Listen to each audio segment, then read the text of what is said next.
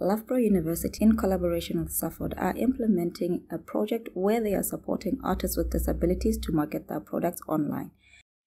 In Muchudi East in Mapula Ward resides one of the beneficiaries of the Arts and Crafts project. Antonia Ndlovu is a woman with great personality that any other woman would love to emulate. Very optimistic and well informed with what is happening in her environment despite being blind. She's a wife and a mother of 2 children.